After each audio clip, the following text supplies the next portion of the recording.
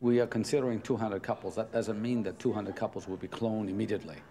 They will be considered as such. We'll start with the first one, and we'll finish with the 200th one eventually, but it's not going to happen all in November.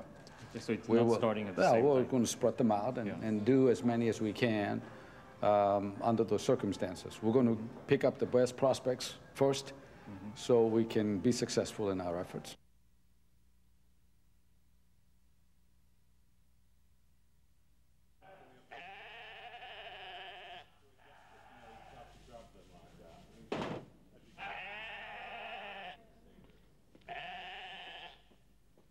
Of course we're going to go ahead with it, no matter what.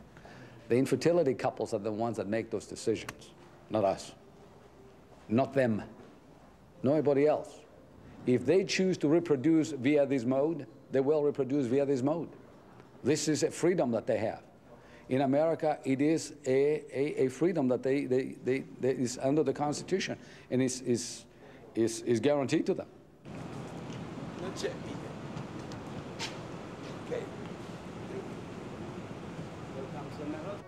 I think with the new information in the last 3 months, we receive a lot of new research. I am in train to prepare the plan for the project in therapeutic cloning.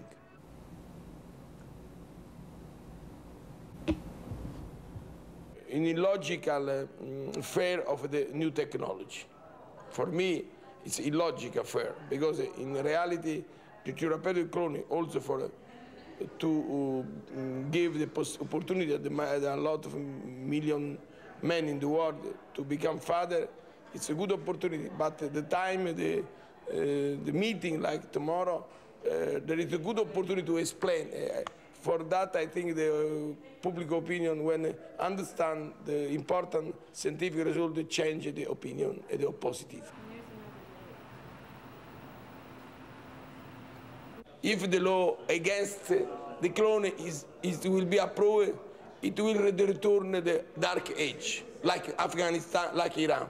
Please, I am proud to be in America, but I want America freedom. It's very dangerous for the humanity, for the future scientific research, to block it, to stop it, the cloning in research and application. Tomorrow is good. Tomorrow is a good day. Well, I'm deeply skeptical and deeply troubled. Skeptical because I think the science is far too new to enable that to happen, and deeply concerned because if it did happen, it would be a grave breach of ethics. People that are doing really awful terrorist activities.